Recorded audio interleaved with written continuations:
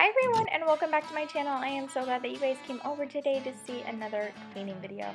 As you can tell, I just really had to pick up and wipe down and get everything done and back to normal. On this particular day, I was just trying to get a few rooms cleaned before I went to bed so I would wake up and feel just refreshed and like everything was back in its place, because homeschool was a little out of hand, my living room was a little out of hand, and I just wanted to get everything back to normal. So come along, clean with me. I hope this gives you some much needed motivation to just pick up and clean those few rooms in your house that need that refresh before you go to bed for the night.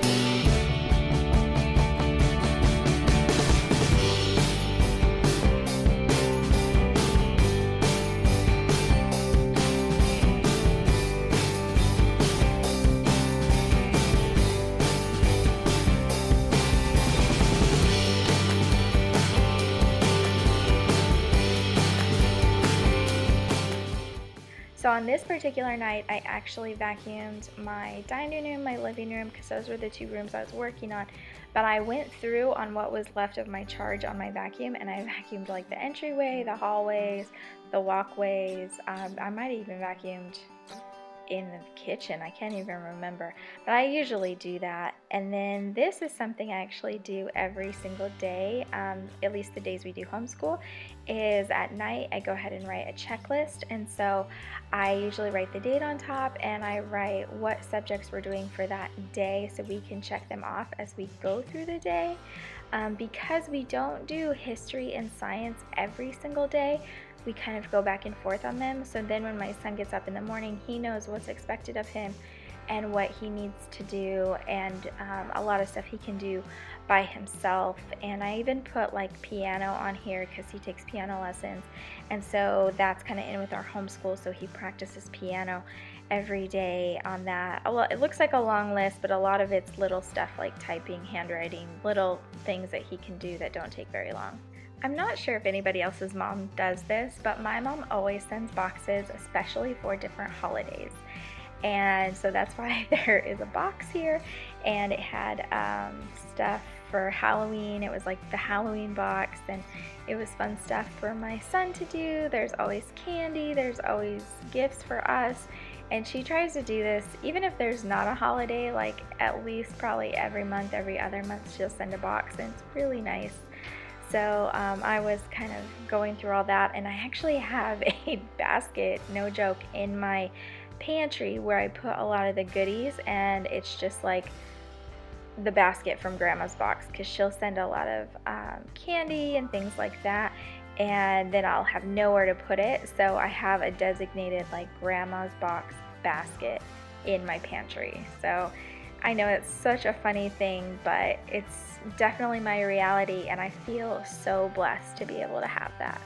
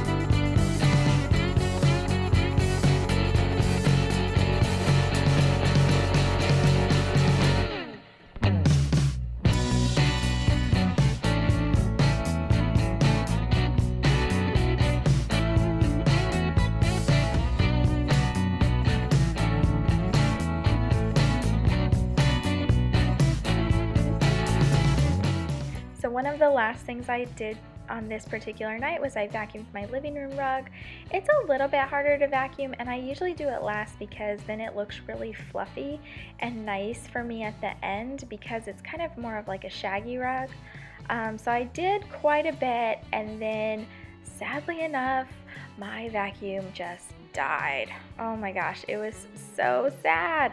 But in the morning I went over the rug again, and everything was fine. So I hope this gave you some much needed cleaning motivation to just pick up, wipe down everything right before you go to bed, and really the next day I felt so much better, and I just felt like everything was nice when I came out that morning, and that is what made it all worth it. And this really didn't take me very long or anything like that, and I felt so much better going to sleep and so much better getting up.